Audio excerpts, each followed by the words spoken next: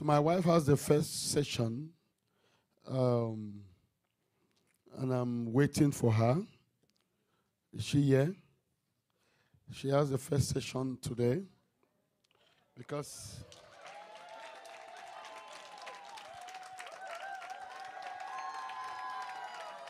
hallelujah.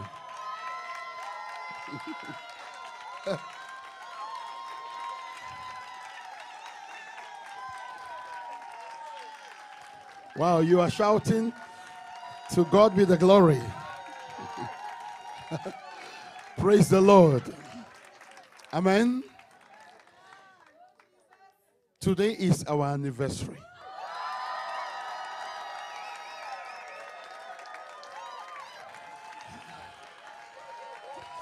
So, 18 years ago, God gave me one of the best gifts in the world. Apart from salvation, this is my wonderful gift from heaven. Amen. I am blessed to be married to this wonderful woman. It's just a blessing. And she will take the first part, and then I will, well, just a few minutes, and then I will come and share something with you. We love you all so much. Thank you for being part of this journey that is continuous. Amen. Remember when she came, Sister Betty and Pastor Mark talked to me. They said, this little girl is so shy. Can she even talk? But today, she's a different woman. The power of God transforming her. To God be the glory. God bless you. Amen. Praise God. Amen. Happy anniversary, sweetheart. God bless you. Amen. Praise God. We have a little surprise. Amen. Praise God. Since I started for the kingdom, since my life He controls, since I came in contact with Jesus, the longer I serve Him, the sweeter it grows. The longer I serve Him, the sweeter it grows. The longer I serve Him, my life He bestows. Each day it's like heaven, my cup overflows. The longer I serve Him, the sweeter it grows. Amen. So that is for my heavenly Father, my real husband. But that goes also to my earthly husband. The longer I love you, the sweeter it grows. The more that I know you, my life, each day is like heaven. My cup overflows. The longer I love you, the easier it goes.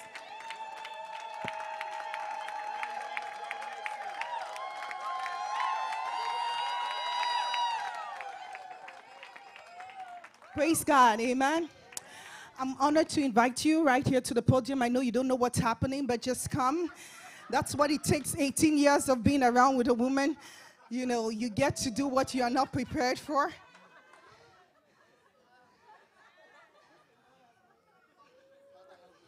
Father, have mercy. I have the microphone now.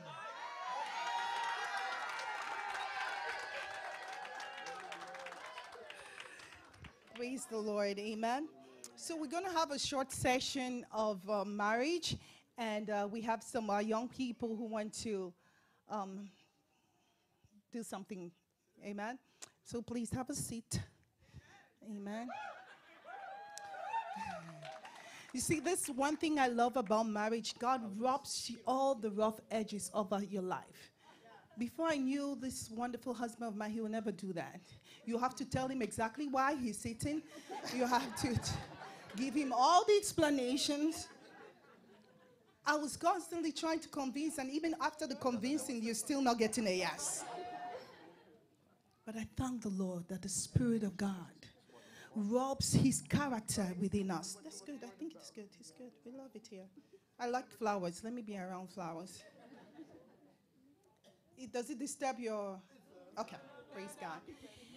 And one of the things I'm really, truly grateful to the Lord on our 18th anniversary, it's one of the first we're really doing on a Sunday.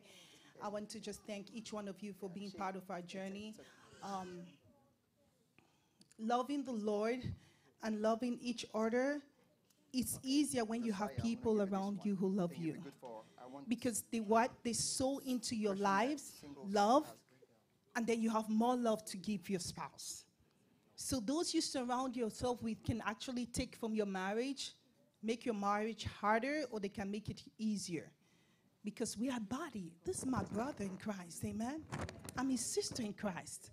At the end of the day, God will just take off those tags and we'll just end up being all a body in Christ, amen? Praise the Lord. Over to you. Praise the Lord. Come on, praise the Lord. Come on, it's not 18 hours of marriage, amen? It's not 18 months of marriage. It's not 18 days of marriage. 18 years of marriage. Come on. If you're not clapping, you're jealous. If you're not clapping, you're jealous. Where are they? Where are they? Come on. Hallelujah. I'm liking that the singles are clapping even louder. Wow. Amen. So we're going to have a question answer session, okay? Bishop says, wow, hallelujah. Wow, in the good sense, amen. All right, so there are some questions. We're also going to monitor the live online church as well. If you have your questions, prepare them. This is 18 years of experience, whether you are just getting married, or you're engaged, or you are single looking for your hallelujah, amen. So this is a great opportunity, amen. So, or you are married too, yes. But I think we want to give privilege to those. Amen. Okay, our first question we'll start with. Let's start with you, Mishka.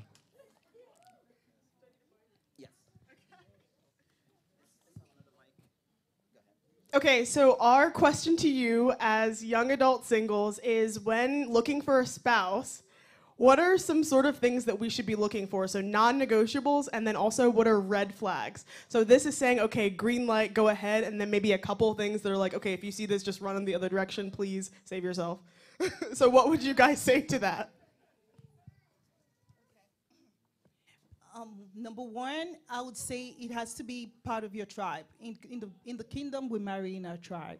The tribe is the kingdom of God. Non-negotiable. If he's not, I'm not saying if he's a believer, because there are so many believers out there. Mm-hmm.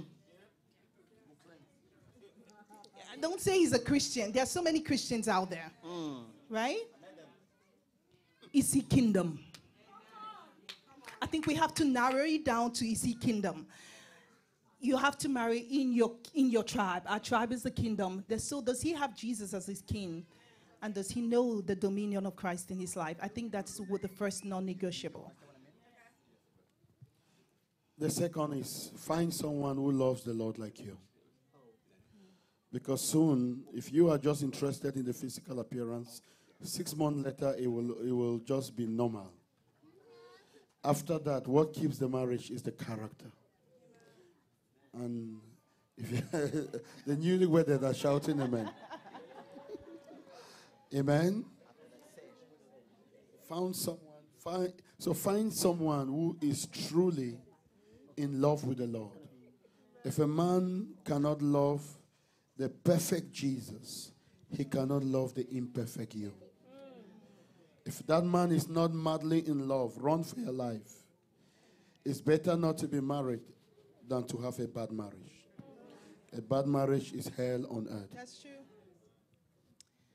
Amen. And that's one of the things that I always say that the Lord blessed me, because I prayed, I said, Lord, I want a man who loves you more than he loves me. You got to measure. If somebody says he loves you, does he love God more than he loves you? Because he will love you and his love for you will run out. If he's not loving the unending source of love. So I'm just grateful because he loves me. He loves Jesus more than he loves me, and he's ready to put me aside for Jesus. That gives me a lot of security as a woman, because if any man makes you an idol, it's not too long that they would treasure that idol. They'll look for another one. Idols only multiply.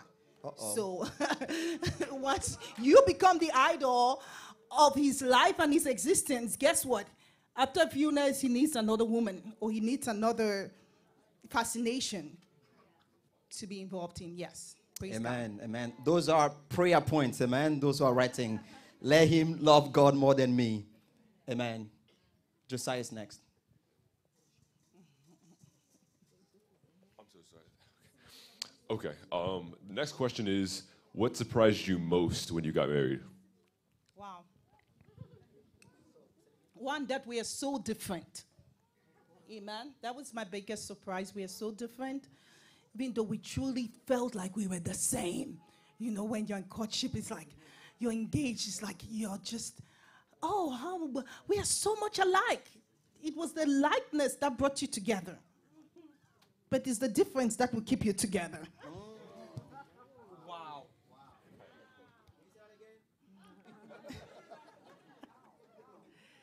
How? Good question. Because if you learn to know that God made it that way, you learn to cherish and celebrate the difference. Because life will become boring if you're just the same. So the likeness drew us together. We felt like we speak the same language. We love God the same. We, we have the same passion for the Lord and for the lost. And what else did we have the same?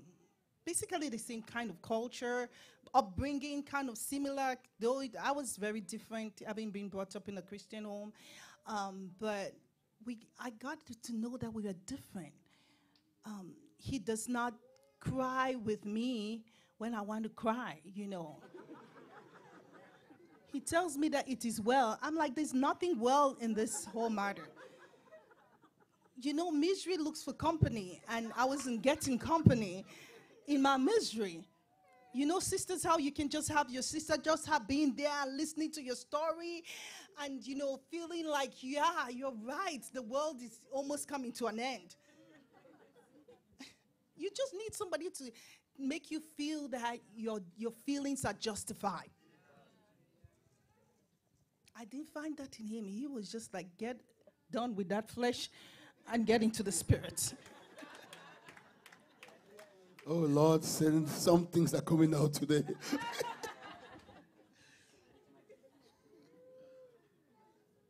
Yes. Yes, the second question. Can you repeat that question? There's something I missed in that question. What was it? I think I surely missed it because it is not easy when you are sitting with the most beautiful woman in the world. So, if I miss it often, don't blame me because I'm sitting with the most beautiful woman in the world. Yes, please. What was the thing that surprised you most when you got married? Yes. One of the main things that really surprised me is how God can bring two people. She said it, but I want to put it this way. Two people who look as though, deeply in love, but very different. And I discovered that women are different from men. Sorry. Because most people get married thinking that they are marrying the same person. You will discover that women are different from men and men are different from women. No matter how the world tried to make it the same, it's a lie. We are very different and we act separately. Sometimes I'm shocked. I'll say to myself, is it this small thing that is making you cry? To me, it's normal. And yet, she'll be crying. I say, Lord, what is happening? I used to think that she's just a weak woman. Little did I know that she's a woman. But I discovered that she's a woman. And I come to cherish her and to cherish the differences. Understand you are different and don't try to make your wife to be another man. And don't try to make your husband to be another woman. She can share that better. Because sometimes for men, we want to solve problems. We don't want to just talk about it. When we got married and she said, let's talk, my God, my mind went through the roof. My mind went under the ground. It came back up. Talk what? Because when the woman said, let's talk, pray for your soul. So I started saying, let's talk. I started pondering, what have I done? Have there been a problem somewhere? I started pondering, my mind was going around the circle. So, and she'll come and just talk, something that looked normal to me, but it was serious to her. So I discovered the differences in the communication between a man and a woman. For a man wants to solve problems. If there's something not working, tell me, we'll fix it. If it's working, be quiet. So that's her main thing. So my discovery shocked me. But I learned quickly, and I quickly became an understanding husband. To know the difference and to know that this is just a woman. Let me not look for another man. They think differently. Praise the Lord. Amen. Amen. Praise God. But one of the things that our differences did is that it grew me. Okay, so once you get married, there are many aspects of growth opportunities actually in marriage. I feel like you can actually grow so much in marriage because you grow your leadership skills, because you have to manage people, you have to manage your emotions, you have to manage your spouse's emotions. But for me, one of the things that grew was my risk-taking ability. Now, men usually, I'll say generally, but most of the men that I know around easily take risk easier than women. Want to be cautious and, want to make sure that it's going to work out. Now, when it came to our finances, he's taking all the risk. And I'm like, oh, God. So, of course, sometimes it didn't work out, but we forgive and we move on and we believe. So, but it made me know it's marriage is a risk and life is a risk. You can't just be so cautious and not take risk. And for me, it has really been a learning experience with him because the things that you're so afraid to step out and do, you will never know what is inside of you until you do them.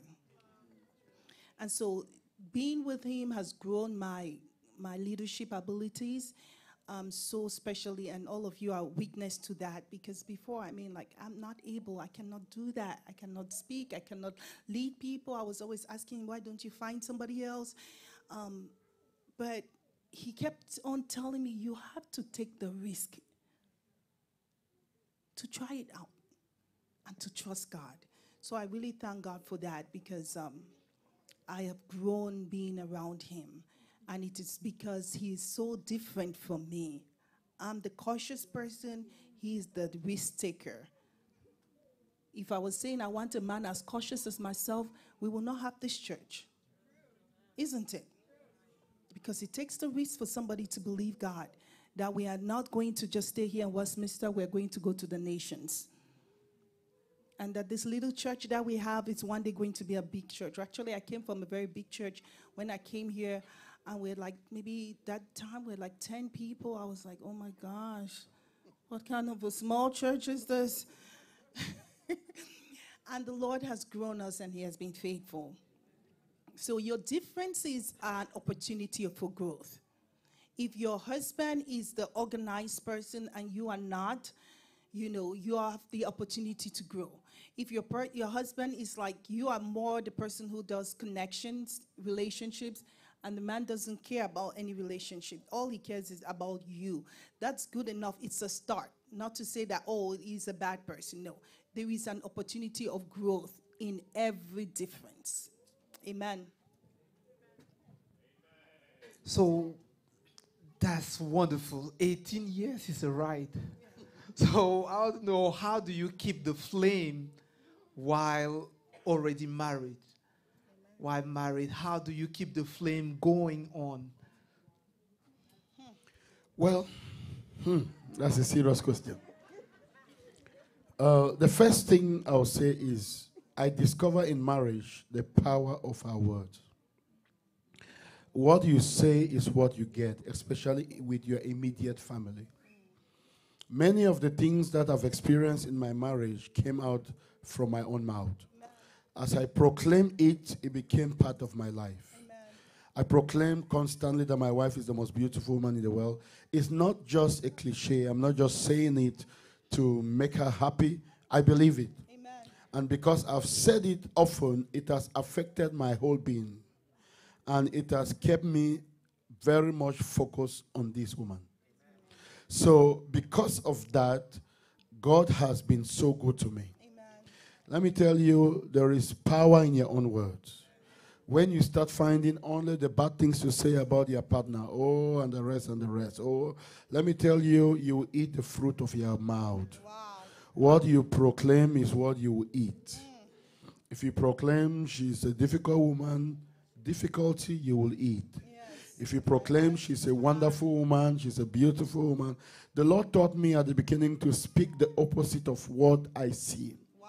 And especially with dealing with things at home, things happening.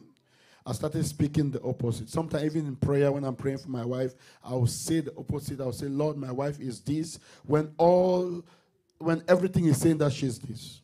The more I proclaimed it, the more I discovered that she began changing towards those words. And it has transformed her. Amen. And she's a different person. Amen. So you produce or make the partner you deserved by your own mouth. Yes. Praise God. Wow, that's a wonderful word. And I think it applies for every relationship, amen? Not just for marriage, amen? He would always bless me, and I would even overhear his prayers. He's praying, and Lord bless my wife. Lord, grant her to know you better. Grant her to be. I was just so blessed because he's not praying those prayers to make me feel good. He's actually praying those prayers to God, who alone can change me. So how do we keep the flame burning in our marriage and our mouths? What you proclaim, what you pray, what you bring to existence in your life. Another way I would say is just being on fire for Jesus. Once there's that flame for Jesus, there will be a flame. If he has the flame, I have the flame, guess what? We all burn. We all burn. And for us, being in fire for Jesus was easier to have the wood because we had purpose. There was purpose. Once World Conquest for Jesus came into our lives and our marriage, the vision was, because the vision was always there, but it came revealed to us.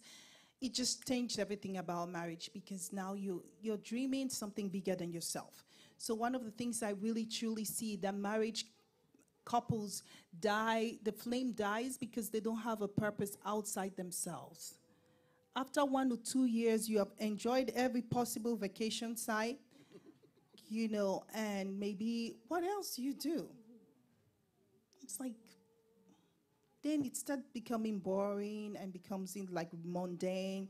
Then you want to get to a new place. You say, if I go to Paris, then you say, maybe let me go to Alaska, where it's cold. You just try to imagine what else can you do. But when God gives you purpose outside yourself, and you know that your marriage, you're living to have this dream of 100,000 churches planted. Every day is exciting. Every soul added is exciting. Everything that you're doing becomes exciting. And I thank the Lord because he also allowed me to be able to spend a lot of time with my husband because we are ministry together. So one of the ways to keep your fire burning is to spend time together. Even if you have 2 people on fire and the fires are in separate places, guess what? It's easy for the fire to go off.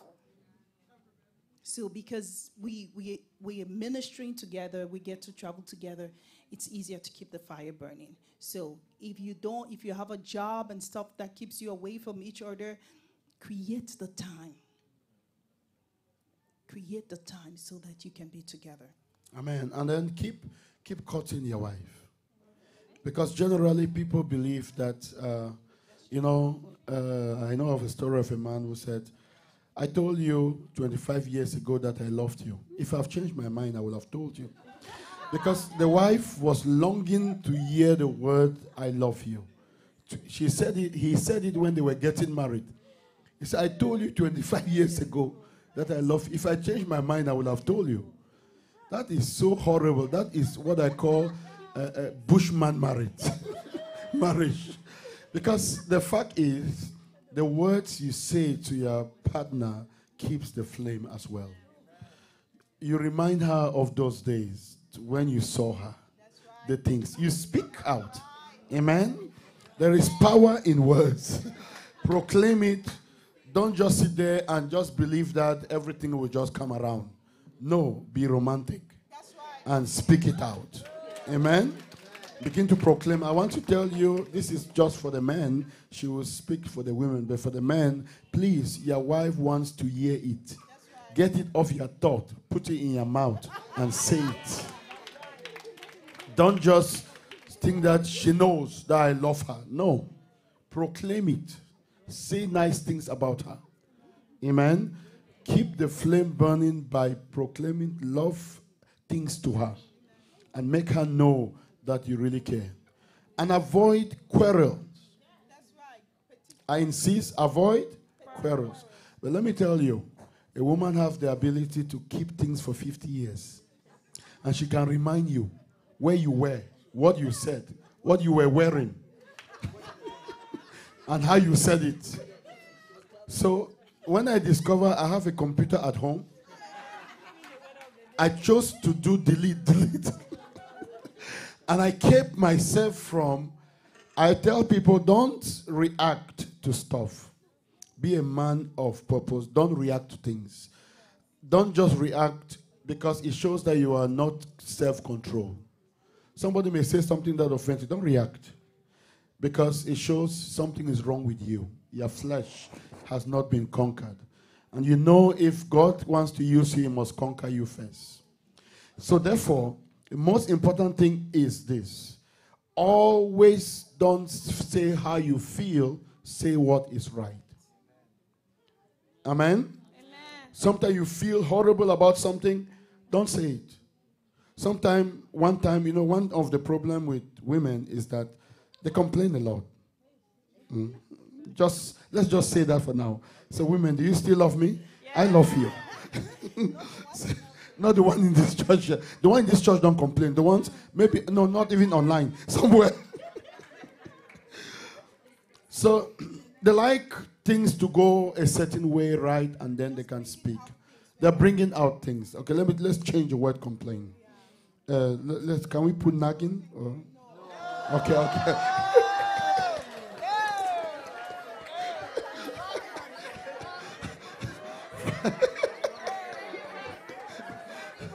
Okay. Just analytic. We want to bring out. We bring the words now. Women, you keep the right words. What? Creative. Analytic, yeah. Analytic. Wow, I've never heard of that level. Okay. To reason together, yes. Amen. But you know what, people, the temptation is this. The temptation for the man is to give back a word, to explain how right you are. Sometimes when my wife is doing it, my whole being tells me, tell her something. And the devil will speak to me. And sometimes this is what the devil does. She doesn't know this, but I can tell her now. The devil will say, don't take this abused. Just tell her that this is wrong. You don't want to hear this. But I have learned to know that if you are a lion, you don't have to fight back. Your very presence causes the people to know that this, your very presence can give a message. I will say this. There are times which you feel as to speak, and if you speak, you spoil everything. Yes. Whatever you say is wrong. Don't speak. I've never heard this part. So, the temptation to speak, you brothers, please don't. Because women love a self-control man. Amen. Who is not all over the place, Amen. fighting, responding, That's right. and the rest. That's right. That's Some- right. Sometimes my wife will ask me, "You're not saying anything?" I said to her, "If I say it, you'll be angry. So please, I'll say it at the right time." After she has calmed down, I'll go to her. That's why we don't quarrel. Because there's no need to fight. I'll tell her, "You remember this day when you were saying those things? If we do it this way, it will have resulted to this, to this." Then she now understands. She said, "Okay. But you will have explained it." I said, "But You're not ready to hear it. I doubt if you were ready to hear it. And I don't want a war of words." That's right. It creates an atmosphere in your home. Amen. And that atmosphere of discord invite demons. That's right. When you quarrel in your house, you invite the spirit of discord. Remember what the Bible says. Where there's strife and envy, there is what? Every evil thing. Every, not some. Every evil thing. When I knew the power of words in inviting evil spirits, I trembled. I want my children to grow up in a home where there is no quarrel. Amen. I want my children to grow home in a home of peace. Amen.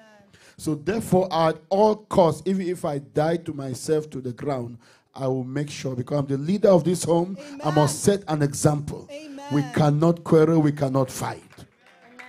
Amen? Amen? And the more I do it, the more the flames, the more she respects me. Soon she will tell me how I'm a wonderful, she will marry me 1,000,000 times. I say, "Father, can she say more?" Because she discovered that I'm self-control. I don't just react to some of her. I leave it since people refuse nagging and the rest. So which word do I have? So I just leave it. Okay. Praise God. Yeah. So for the next question, we all know that you guys are a great example on managing multiple responsibilities at the same time. And so we wanted to ask, can you give us tips about how do you make sure that you don't drop the ball in anything? How do you balance ministry and being a mother, being a father, having to pastor a church, having to have your own business? How do you make sure that you don't just spread yourself too thin, but you have the ability to balance everything properly? Amen. I believe we're work in progress. Amen. Work in progress, and His grace has been so abundant. One of the things that my wonderful husband says, he says, "God has been so gracious to us." I think I would just give it on the grace of God, because I don't think I've been able to understand that grace as much as I can give you tips.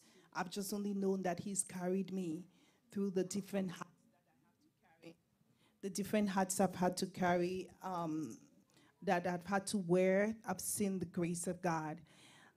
One of the things that my mom taught me was, "Elizabeth, hang on to life loosely so you can hang on to the Lord tightly." When I got married, I was already overwhelmed. Even before I had a first child, I was already overwhelmed by everything. Just by the work of the Lord was already overwhelming. I was like, so. And then when I called her, I'm like, "Mommy, this is hard, being a missionary, being away from home and all of that." And she just said, "Elizabeth, I'll give you one advice." And she never told me this again, because I held on to it. Said, "Hang on to life loosely so you can hang on to God tightly." So I learned to hang on loosely, even to my family, hang on loosely to my business, hang on loosely to ministry, hang on loosely so I can hang on tightly to God. Because whatever you're holding tightly, then God cannot control. And for me, that has been one of my tips and one of my secrets. Everything that we have and that we're doing can be taken away from us. The only thing that you truly have and that will always stick with you is your relationship with God. So making that a priority I think His grace has, shown me He's faithful to take care of every other thing. Amen. And one of the great things which God has blessed the body of Christ, and I say this to let you know that it is one of the riches. It keeps you from not only depression, but it keeps you from being burnt out. and it keeps you also from stress, is the ability to pray in tongues. To me, it's one of the best gifts God has given you. Amen. If you feel a little stress about something, just go pray in tongues for 15 minutes. You come back a different person. Amen. And I've discovered it again and again. When I notice that things are not going on and the rest, I just go aside, pray in tongues for about 15 minutes, 30 minutes. I come back, I'm a different man. It takes away the stress. It is like pouring your burdens onto the Lord, for he cares for you. So the importance of praying in tongues cannot be overemphasized. If you are not yet baptized in the Holy Spirit, if you get baptized in the Holy Spirit, I'm telling you, you are a happy man. I tell people I don't know depression. I don't know what depression is. The reason is because no matter how sad news may be, I can go to the Lord and get comfort. Amen. I can go to him. I just pray in tongues. I pray in tongues until I receive ministry. When I receive ministry, I come back. So I'm giving you some secret. Don't just stay there frustrated and hitting your leg. No, go and pray in tongues. Once you seek him, the Spirit of God will give you strength to sustain you during that battle. Amen. Praise the Lord. Amen. Just a last thing on that, which he teaches, Bishop teaches a lot and tells us everything is spiritual, has really helped me, because once you make compartments in your life that, oh, I'm a worker, I'm a businesswoman, I'm a mother, it makes it, you have to multiply your talents or your giftings. But once you know that everything that you do is ministry, you need his grace all the time, and his grace will always be faithful. So instead of I have all these different things to do, I have one thing to do, represent Christ. That's our only responsibility, to represent Christ as a mother, representing Christ as a wife, representing Christ as a businesswoman. And so that one assignment makes it easier for me than diversifying my assignments. Praise God. Hi, congratulations to both of you. Thank you. My question is, as a wife, what does it really mean to be submissive? To be a submissive wife and not be dormant and truly allow the man to lead. Wow. Ooh, my goodness. I don't think that question. That is a tough question. Yeah, I think that's a really wonderful question. Where do you draw the line? I don't want to be a doormat. That's one of the things I really never wanted to be, a doormat. A doormat is like they just walk over you. They walk over your feelings. They walk out over your opinions. Like he can just take a decision. He doesn't need to consult you, right? Yeah, like you're just there as an object, basically. So as a wife, to me, that was my fear, to be honest. I don't know why I was afraid about that, but because you don't know your spouse. Most of the time we get married, we just love people, we don't know them. Isn't it? You don't know them until you live with them. Yes, it's taking a risk. You don't know them. You don't know how they're going to treat you. You just have that feeling that you're going to be treated well. And faith, basically. Because at the beginning, when he's listening to you, taking 6 hours to talk with you, you have the idea and that vision that is going to continue forever, which is a lying vision. None of those things are going to continue forever. And if they continue forever, he's not going to be effective to do whatever he has to do. So God allows that idea should draw you in. Then his real person comes out. They don't want to listen. Men don't want to listen. They don't want you to be sticking for long hours talking and talking. Generally. That's why I've learned over the years, 18 years, I tell him, I have 15 minutes. Do you have 15 minutes to give me? And I have just 4 topics. That's how I get his attention. Yeah, just 4. And when I reach number 2, I say, I'm done. Now I've kept his curiosity. Like, what were the other 2? Women, I'm giving you some tricks, huh?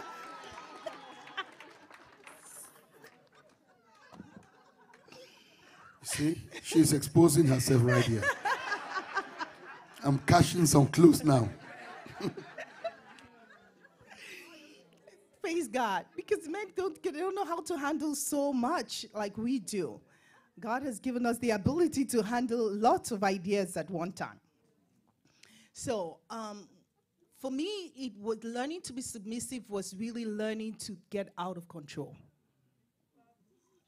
To me, that's just what the fear of being controlled comes from the fear to lose control,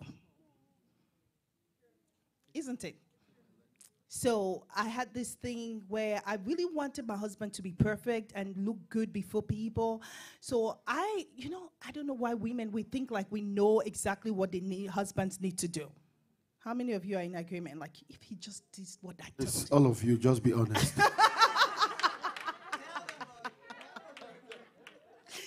Like, you feel like, I don't know if I just feel, I'm honestly will not try to say I'm smarter, but I have just this creative way of looking at the thing.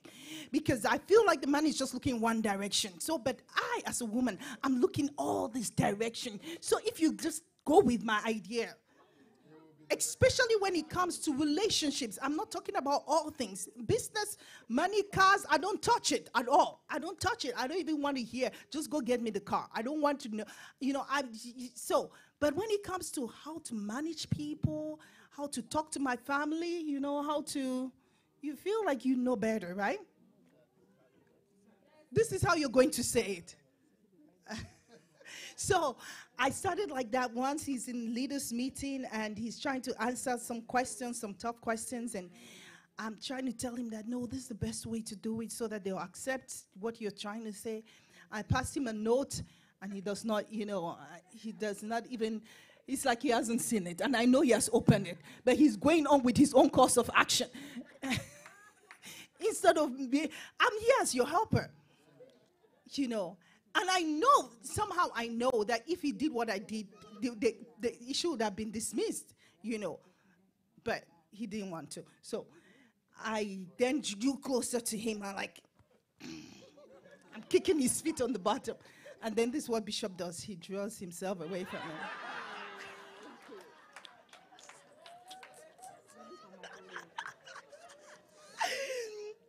And then I just gave up. But I just gave up. Now I go to God, I start praying. Holy Spirit, change him. And one day the Holy Spirit told me that, Elizabeth, I'm not going to change him. It's you that I want to change. It's you that I want to change. All these, your endless prayers and fasting for your husband are taking you nowhere. They're taking you nowhere. Because at one time, of course, he told me that, Elizabeth, quit trying to make me be like your father. I'm totally different from him. We have different callings. We have different personalities. And I wanted him to be like my father. That was the whole purpose of me coming into your life. So you become like this man that I've had as a hero. So women, most of the time, the fear of control is coming from an idea that we have of who our husbands are supposed to be. You have to lay it down. Surrender it. Let God be the one to make them who they are supposed to be. And God has to change you to accept who he is. So for me, that was my fight. The fight of losing the control, of modeling my husband in the image of what I wanted him to be. And submission was accepting who he is and who God is making him to be. And enjoying the process of discovery, enjoying the process of falling and rising, enjoying the process. And I truly saw that the Lord has honored me to giving up the fear that he's not going to become that person. He told me, allow me make my mistakes and I'll learn from them. And I'm like, the whole purpose is for me is to prevent you from making mistakes. I'm in preventive medicine. I'm not here to go to. But that's not how men are framed. Men are framed to say that I'm lost, but I'm going to find a way out myself. I'm not stopping to ask for help. And if you kill that, you kill the leader in them. You become the leader. So I learned, the Lord told me, stop, this is my servant. Let me do the adjustment. Because when I gave him to you, I gave him with strength and weaknesses. But you want to take out all the weaknesses. But guess what? The strengths and the weaknesses were put in balance. And only I know how to make the ratios of the excesses. If you do it, you will wipe out all the weaknesses and you'll be changed to a different person that does not fit into my purpose. So I don't know if I answered your question, but that was just my experience.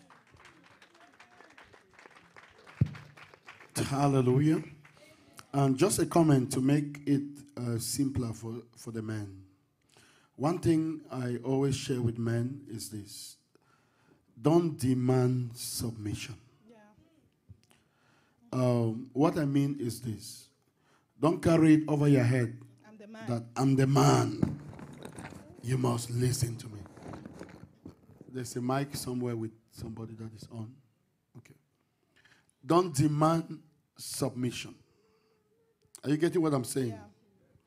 Yeah. And this will help you. I always share that the woman submit not because she is inferior. She submits because she knows that God has made you the head. So therefore, the submission is based on the fact that she's submitting because of God. God put you the head. Once you have that spirit of male ego and male chauvinism, where you just believe that a woman must submit, hey, submit. The problem is that you are creating an atmosphere in your home where you are not just a leader, but you are a dictator. And when you create such an atmosphere, the woman will follow you, and even when you are making an error, she will not speak. That's right. And the whole family will get into untold damage. That's it. Don't make your wife feel as though she must say yes in everything. Where her opinion doesn't count. When you are going through a pit, she will know that telling you this, because I know of a lady once told me, make a comment and said that I've discovered how to speak to my husband. If I don't want him to do something, I tell him do it. And he will do it. You get what I'm saying? If I tell him do it, he won't do it. So she found a way. Whenever she wants something done, she will say, I don't want this thing done in this house. The man will do it. Whenever she doesn't want something done, she will say, do it. And the man will do it. So don't get to that level where you become like the opposite. You must do things to prove that you are a man. It's not worth it. Because remember one thing. The Lord called you to be a leader, and your duty is to make this woman the most beautiful woman and the most happy woman in the world. Nobody is happy under dictatorship. That's true. It's most often a lie. You must lead with grace. Amen? You must lead with grace. That's simply the secret. Lead with grace. Speak knowing that my wife listens to me and obeys me, and I do my best never to abuse that. Amen.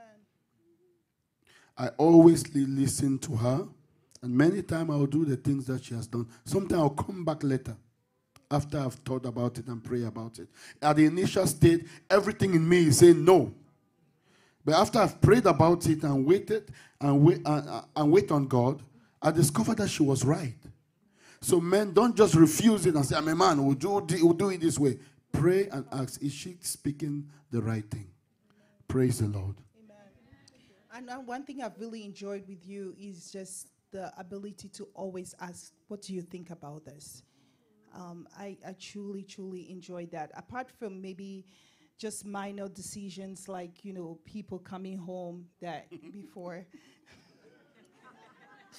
But on every Can I help? Can I speak for that?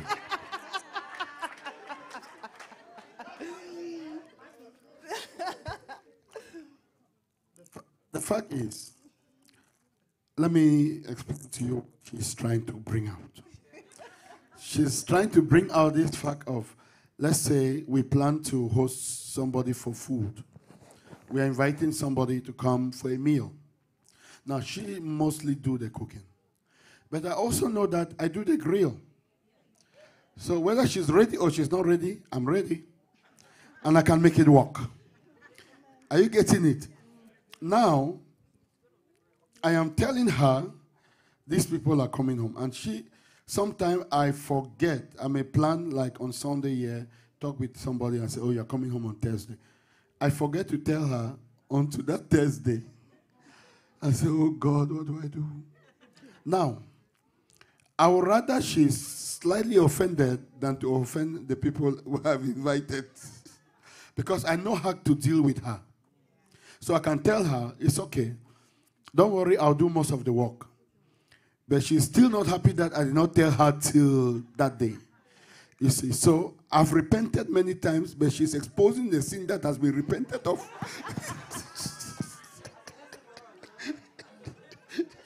No, I'm just saying that there are certain things you have to give up because you just tolerate them because they are not going to change. He's a spontaneous person.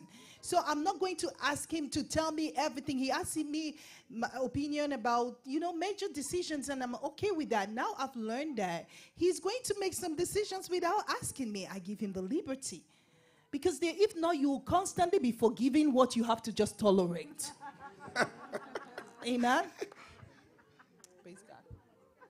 I think that's good, right? Questions over? I'd like to thank Bishop and his wife for being our leaders. You are great people, and we like the example that you show us as being married, and we appreciate that. Me personally, I appreciate it. The church also appreciate it. Thank you. So I would like to take this opportunity to ask these questions. These are things that we all of us go through it, but a lot of time, it's not like we don't want to say it, but we have to say it to help us. We know that technically woman is the one that set the thermostat at home, the temperature.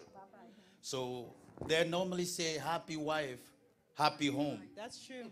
And that's very true and it's important. And Pastor says something that is very important. He said that avoid quarrels, because that brings demonic powers in the house. So if you wake up in the morning and you feel that your wife is not right or something is not right, is that okay not to say anything, to leave the whole day so you can keep peace? But at the same time, you feel like the atmosphere is a little bit heavy. Yeah. So should you say, if what you want to say attacked or is related to her character, is it okay to say or not to say to keep peace in the house? That's first question. Because like you say, we want a happy home. You don't want to create stuff. So it's good to be very mature and understanding and be smart about it. So should I not say anything and wait the next day? Or address it in a certain way? That's the first question. Okay. The second question will be very fast. Statistics saying that the divorce rate is within Christian. Why is that? I don't understand it. Because people that don't know Jesus, they marry, but they say our divorce rate is high among Christians. Is there a problem so we can know what to do next? So to avoid it if it's something that we do wrong. Thank you. Let me answer the second one first. The second question, I really doubt that statistics. Most often the statistic is used as a weight against Christians. What Christians are they talking about? Are they just talking about American Christians or those who profess to be Christians? Many of the people, they say America is 87% Christians. It's a lie. It's a huge lie. If 87% Christian cannot allow what is going on in the government. It's a total lie. Except we don't believe the God of the Bible that we believed. So some of the so-called Christians are not really Christian. Committed Christians who are walking with God, I don't think that percentage is high. So, and then looking at the Christian world around the world, it is also very low. America may be a little bit higher, but around the world, where divorce is a taboo, it hardly happens. So I don't believe that statistic. But it doesn't mean that we should not help Christians to stay together. So, but I just wanted that to come out first. Then she can start with the second one. So, and also, even being a Christian doesn't make that you're going to have a happy home. So many people say, oh, because he loves God. That's not enough to make him a good husband. Oh, she loves God. That's not enough to make her a good wife. The character of Christ and wisdom. You can't build a house without wisdom, understanding, and knowledge. That's why I told young people, don't just look for things that don't matter. The Bible says to have your house filled with treasures, wisdom, understanding, and knowledge. And many times believers take things for granted.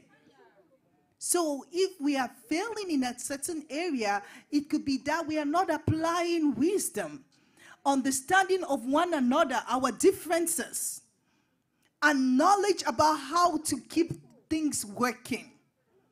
Amen. So part of that is our ignorance.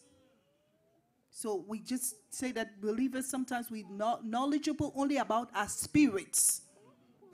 But God made you spirit, soul, and body. So if you don't know how to keep that soul happy, the Bible says, I wish above all things that you may prosper.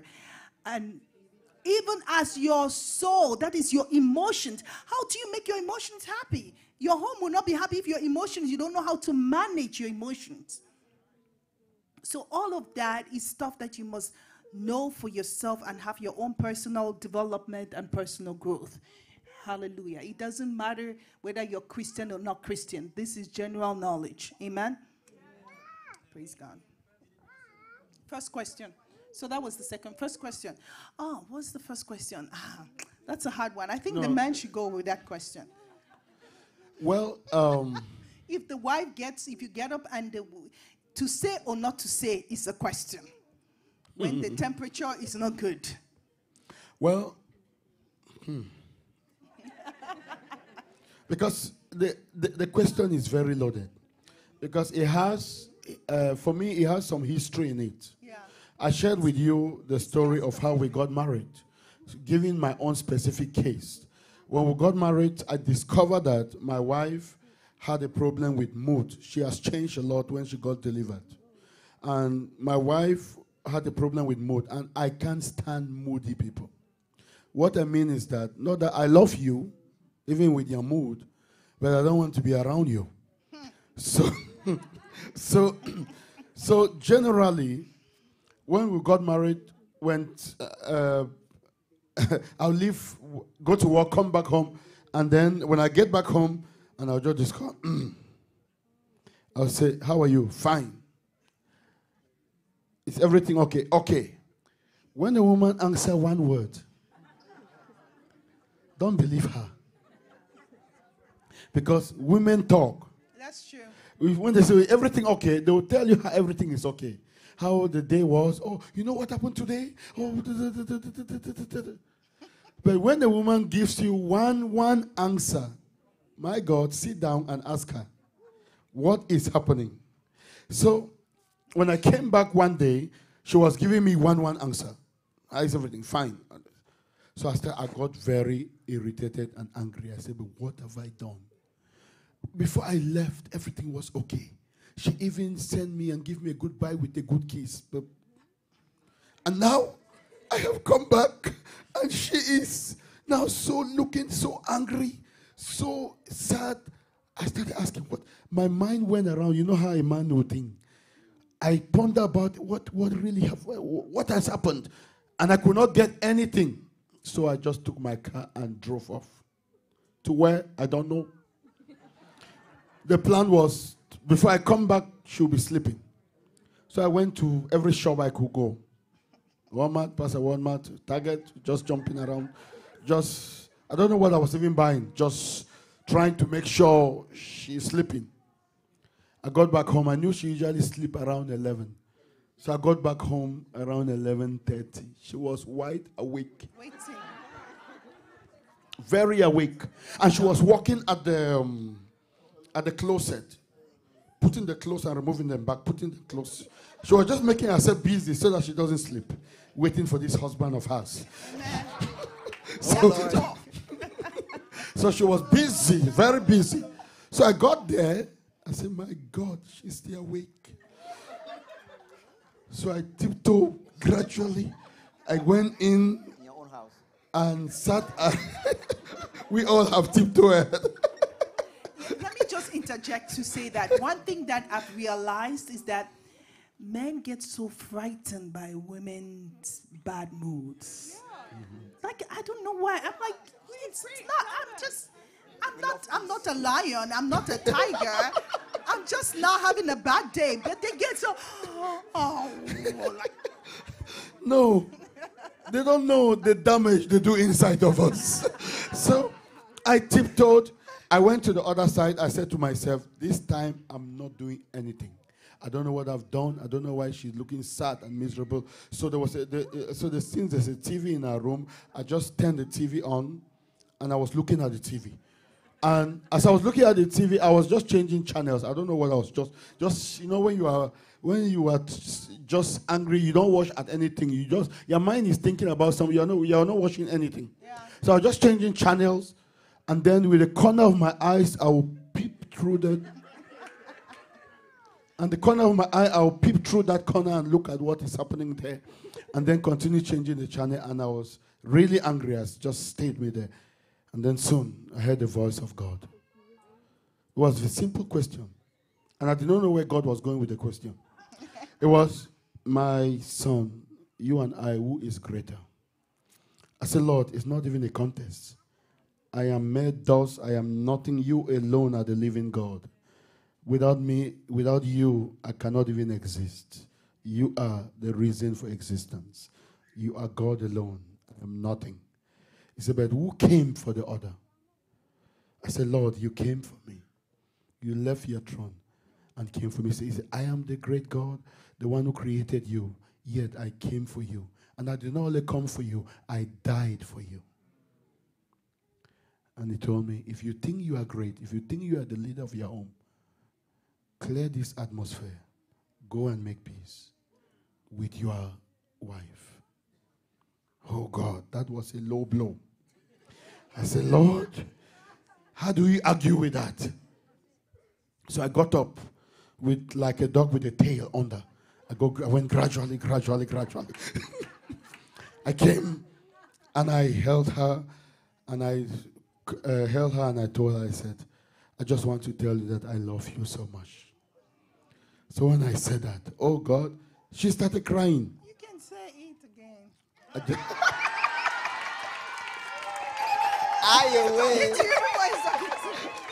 Oh Lord, have mercy. Teaching with demonstration. I love you so much.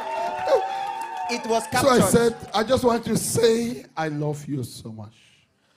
And when I said that, oh God, she started crying. She turned and she held me. And she said, I want to thank you for loving me at my worst. So I thought to myself, so you knew you were at your worst. So you were tormenting me consciously. You were aware. I didn't say it to her. I just thought to myself. So you knew you were at your worst.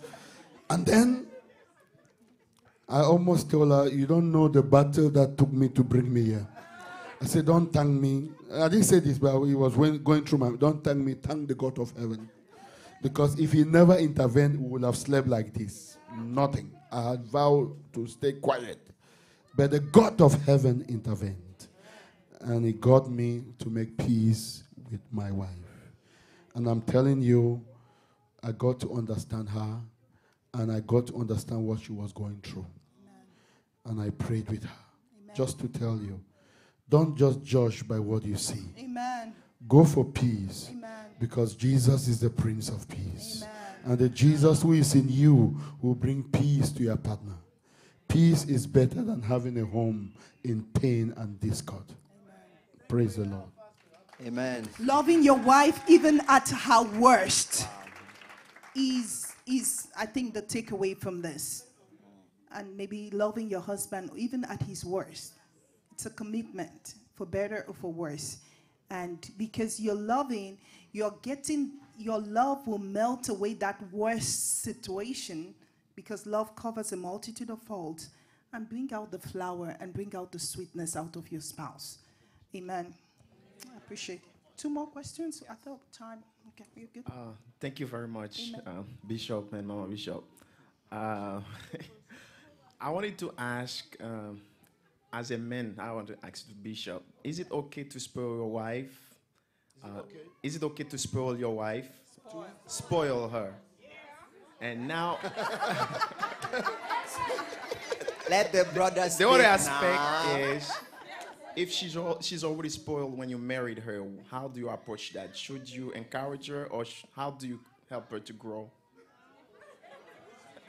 That one you have to pray in tongues. Kandarabasharababashanda. You know, the question is a little bit tricky because I don't yet understand where you are going. The level of spoil depends on the spoiler.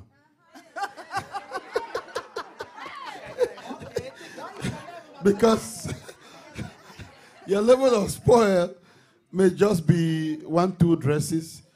The level of spoil may be a new car. I don't understand the spoiling, the level of the spoiling. Because the fact is this, you are building and treating. Because when we got married, let me share this will help you. When we got married, we agreed on one thing. I will make her the happiest woman in the world. Amen. And she will make me the happiest man on earth. Amen. And we always remind ourselves that. Amen. I want to make her the happiest woman in the world, so I'll give up a lot of things to make her happy. Amen. She wants to make me the happiest man in the world, so she goes a long way to make me happy. And that has been true. So therefore, if that is spoiling, we don't mind it. We will spoil each other. We will make sure each other. Thank you for that one clap. We don't mind. Now, the level of spoiling depends on the person who is doing the spoiling. That is important. But I would say, many people think that if they do this to their partner will take it for granted. Yeah. But it's a huge mistake. That's true. If you want to make the error on the good side. On the generous side. Amen? Amen. Let me tell you, sometime I say this to people. Somebody may come to me and say, oh, this your friend is doing this, or saying this, or this and that. I say, listen. And they want my action and behavior to change towards that person. But you know what I always say? I will say, let the betrayer be on his side, not on me. I will not betray him. He should be the betrayer, not me. Because the tendency is that you can begin to change, and that's not you. Yeah. You are not expected to go low when people go low. That's right. Jesus doesn't permit you to go low. Amen. Amen. Amen. He is the high and lofty God. Amen. So he takes us higher. Amen. Don't go low at the level of the person. Amen. So I will say, if there is an error, make it on the other side. Spoil her. She deserves it. Amen. Upon all the billions of men on earth, she chose you. Okay. Come on. That's right. That's right. That's right. And I think that the spoiling for women is in 2 ways. Men can spoil the wives the way they want to spoil, but if you learn how the wife wants to be spoiled, Kandosh, and you spoil her in that way that she wants to be spoiled. This is another level. Because you have to understand. That's why the Bible says, be with your wife with understanding. How does she want to be spoiled? Because you can go and buy a woman all these things, cars and stuff like that, and she's not interested in that. She just wants to maybe spend time with you. She wants your words of affirmation. She wants, so that spoiling should be dependent on the person who is being spoiled. That makes it better. Of course, you can always spoil in the way you feel. A man wants to show his glory. His wife is his glory. So whatever he desires, he can pour on his wife. The best. But then remember, let me give her what she really wants. And one thing she just mentioned, the wife is the glory of the man. How do you treat your glory? Matters. If you treat your glory badly, you miss it. The way you treat your glory matters a lot. If my wife look good, I look good. Are you getting what I'm saying? No competition. So never compete with your wife. Amen. I want her to be the best God called her to be. Let me say something to you that will just be open. Prophet Sadu made a comment one time about the call of God to my life, the ministry the Lord has called, and then announced it concerning the Midian women and the rest. And then he came back privately to apologize to me that he did not seek my permission to announce it. And I was shocked that he did that. First of all, the humility to do that. But I told him, no, you don't have to apologize. I'm there to make her the woman God called her to be. And I'm there to make sure that she succeeds, because one day, because a man of God came to our church once and frightened me. So I literally fear my wife. Not this bad fear. I mean a holy fear. Because she is God's daughter that God gave her to me. I will account for what I do with her. I will account if I treated her badly to the living God. This is the daughter of the Most High. I'm answerable to the Father. And therefore, the way I treat her determines my relationship with the Father. So therefore, I want her to succeed in the ministry God has called her. Amen. Amen. So when Pastor Bailey came here, some of you remember the story. He shared how the first wife went to be with the Lord and what happened. And while he was crying, the Lord appeared. And the Lord appeared and with an angel. An angel brought a certificate of success, of past success, and gave it to him and said, listen, you did well with your wife. You have passed the test. Wow. And you succeeded. You are a success. And you have been judged past. He was shocked. He did not know that the details of your relationship with your partner is recorded. Wow. One day, God will put it before you, Wow. whether you failed or you passed the test. But as he was sharing it, I was also receiving ministry, and I vowed that I will pass. Amen. I vow that I will not only pass, I will be excellent. Amen. Successful. I want to get an excellent mark when I enter heaven. Amen. I have an audience of one, that is Jesus. Amen. And I'm doing everything to get an excellent mark. So I'm bothering to see her succeed. When my wife is being used by God, I worship God. That's my passion. When God is using her, I worship God. I thank God. And I just bless the name of the Lord. Because she is one of the reasons I want her to succeed. Amen. Because God put me there to make her successful. Amen. Praise the Lord. Amen. So I'm to spoil her. Amen. Okay. Last question. So my question is, how did you avoid or sift through third-party opinions while you guys were courting, and then even in marriage? Because everybody has something to say about, everything. So, yeah. Wow. This is a powerful question. Wow. It's a whole message. This is a powerful question, and it's a whole message. And I want you to start, because you want me to start? Or you can Let me start. start so I can summarize it. First, during courtship, third-party opinions are very important. Before you say I do, get as much help as you can. Amen. Get as much counselors as you can.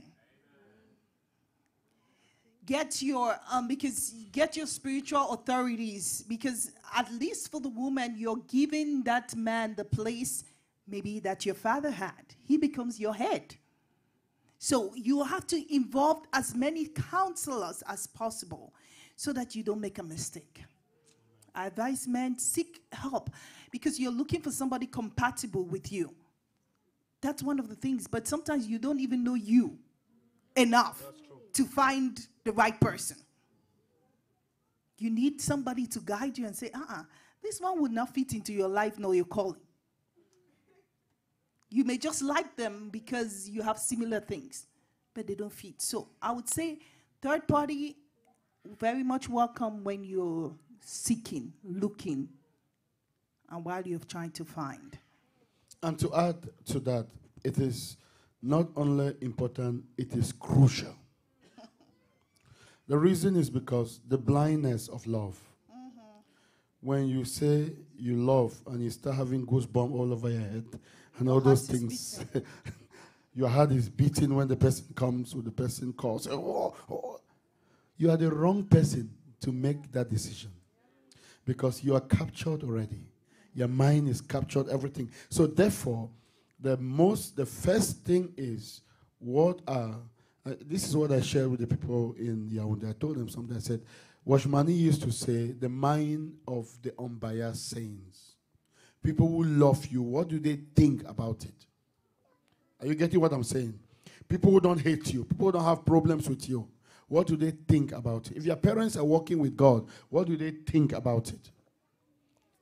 And if the believers around you, your pastor, your spiritual leaders, what do they feel about this? Let me tell you something.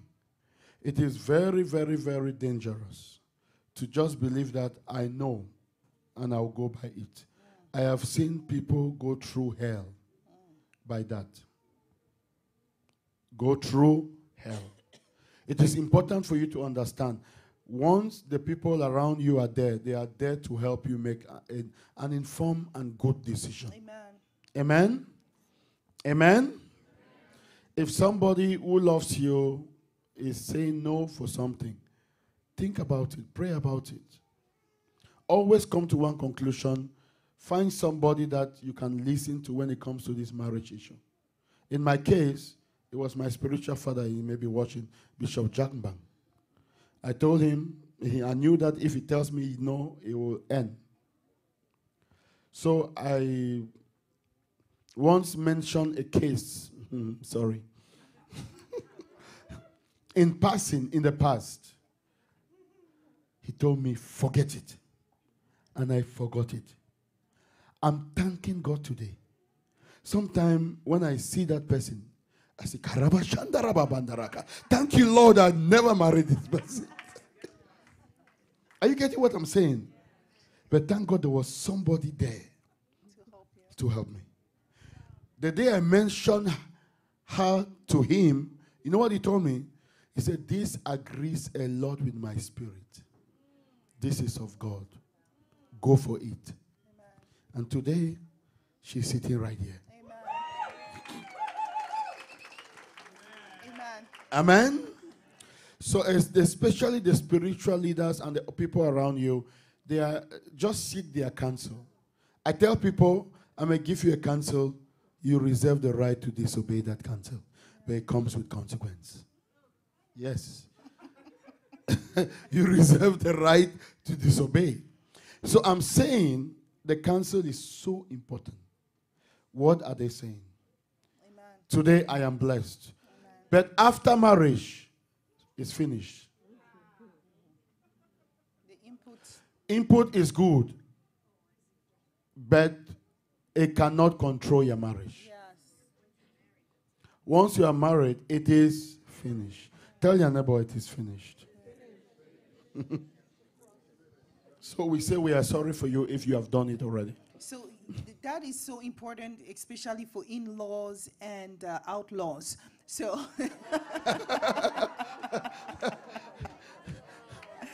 In-laws and outlaws. So the input of your parents, the input of your siblings in marriage, the Bible says a man shall leave his father and mother and cleave to his wife. So now you are making your own home. It is difficult for the parents, but they have to let go. You know, he tells his mom, Mommy, I'm building my own family now. You had your chance to build your own. So especially for the man, because the Bible says the man shall leave. So the input there is really serious. Of course, the woman as well, your loyalty goes to your husband. So if your parents are having input contrary to your husband, you're only dividing your home by listening to them. Amen? So the third party input after marriage is very, very limited, and it has to really be sieved through the filter of what God is saying about my oneness. If the input is not helping us be one, please stay away from it. Yes. Especially the in-law stuff. Let me explain to you something that has helped us. I protect my family, my wife, from my family. I will not tolerate any statement against my wife from any of my in-laws. It doesn't happen. My mother is here, she can tell you, it doesn't exist. If you come to tell me my wife don't know, I tell no. I'm not ready to hear, I'm not interested. Now, she also defends me to her in-law. So to her family. So let's say they bring something about me, and oh, your husband is not doing this. No, she will ask them, are you doing it to his own family too? And he stopped it. She did that one time. Are you doing it? Oh, this person died. Oh, your husband did not show a lot of concern. He said, when his elder brother died, what did you do? And he stopped. They were shocked. It ended it. So she defends me to her family. I defend her.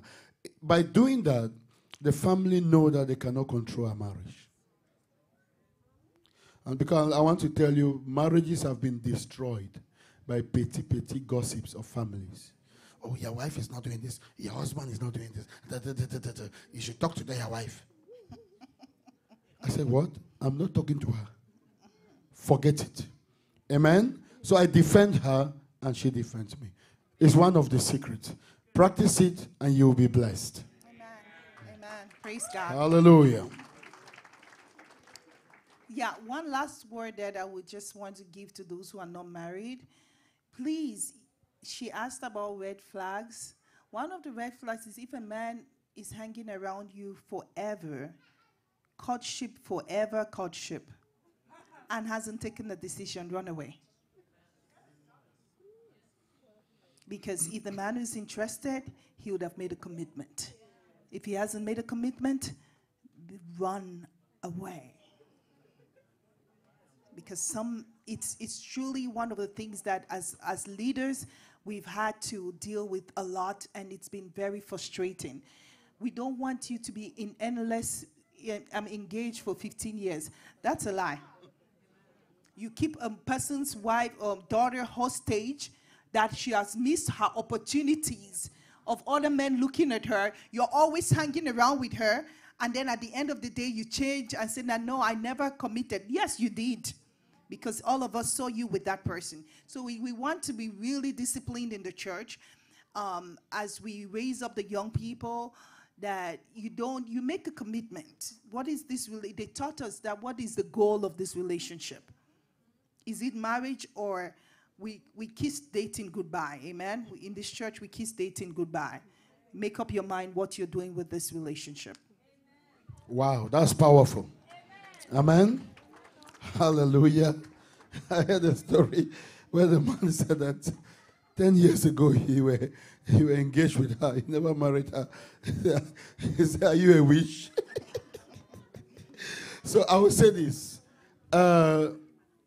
Young girls, young brothers, if a man is truly interested into you, young ladies, they will find themselves accelerating the marriage process. I always ask people, what are you waiting for? Especially in America. In America, what are you waiting for? To hear God's voice, you can hear the next day. The next minute, right there. Amen? Because the engagement period gives you time also to discover things about the person. And the only time to where you can break is when you are, working to know each other. But it is so crucial that you make her know exactly, especially brothers. I'm more hard on brothers because the woman is on the waiting side. That's true. Are you getting me? You make her know, and we have precious sisters all over this church. We are saying it so that it does not happen. It has happened in the past from some of the things we knew in the past, but I want to say that please be very clear to the person. If you are not marrying somebody, don't be around the person. All the time. All the time. That's what I mean.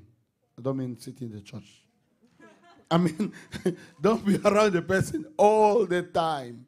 You are constantly calling the person, constantly visiting, constantly going to the person, and then you are not giving a statement. It's wrong.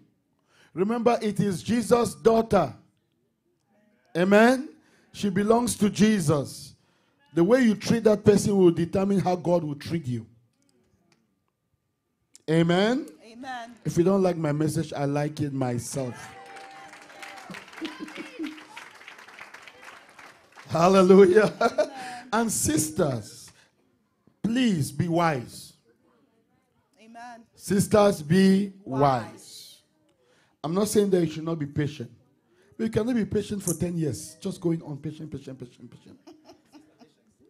Because when somebody is trying to look towards that area and see the brother there, the person may go him somewhere else. And so another very pretty girl here. Are you getting what I'm saying? The person is fleeing from there because he senses that there's a brother in the life of that person, but that is not true. You have blocked her. You have hindered her from getting married because you are giving a false message by being around her. So please, it's wrong. Amen?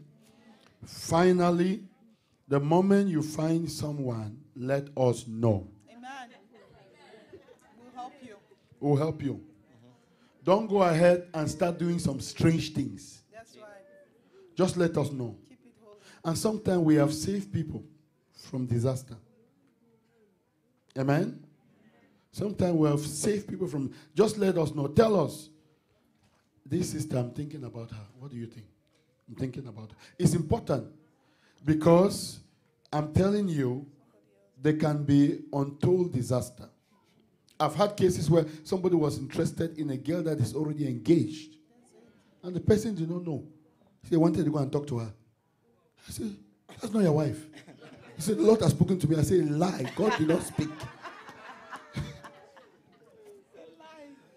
This person is getting married. And a few months he was getting married. He was going to come to my office and say, I'm sorry, I did not know. I told you, you said God spoke. Spoke what? So come and talk to us. You don't know what is behind. Don't just see somebody looking free. You don't know. You don't know something is on. And then you come and start going and disgracing yourself. It's not worth it. Amen? Come and share it with us and we will help you. We are here to help you. We are here to make sure that you get married. Amen. We are here to make sure you succeed. Amen. We are not here to stand on your way, but to push you, to encourage you. Amen? Yes. Thank you so much. We love you. And we wish the best for every marriage. Amen. We declare that the happiness, the unity, and the love that God has put in our marriage be multiplied in yours. Amen. That where we ended, you will continue and grow in it. We're declaring that the young couples will begin to experience the harmony, the purpose, and the usefulness in God's house that our marriage has exemplified. Amen. We declare that every couple in this church grows in greater depth of the knowledge of God. Hallelujah. And the knowledge of one another. We bless God for your lives. And we declare that your marriage will become useful in the house of God, and that all the single people will find the person that God has for them in the name of Jesus. We decree that every satanic plan against your life is destroyed. Amen. We decree every trap of darkness to cause you to make a wrong decision. We destroy it. Amen. We release the fire of the Holy Spirit. Amen. And we burn it in Jesus' name. We decree that if you made mistake in the past, your life shall be corrected. Amen. And the Lord will correct it for you. In the name of the Lord Jesus. Amen. We decree that you will find love again. Amen. If in the past you failed, and we decree that which you fail, you correct it. Amen. The Lord helps you correct it. In the name of the Lord Jesus. I bless everyone here and our church online that the right thing shall be done. The name of the Lord shall be glorified, and you will experience his favor, and the hand of God will come upon you. I proclaim it. I establish it, and I say you are blessed. You are blessed beyond the curse. In the name of our Lord Jesus Christ, the favor of God comes upon you. The blessings of God comes upon you. And in the great name of the Lord, I proclaim that which God has begun to do in your life, the Lord will bring it to fulfillment. In the name of our Lord Jesus Christ. Amen. Amen. Amen. I want you to shout a shout of victory. Glory be to God. You can sit down, please. You know, I planned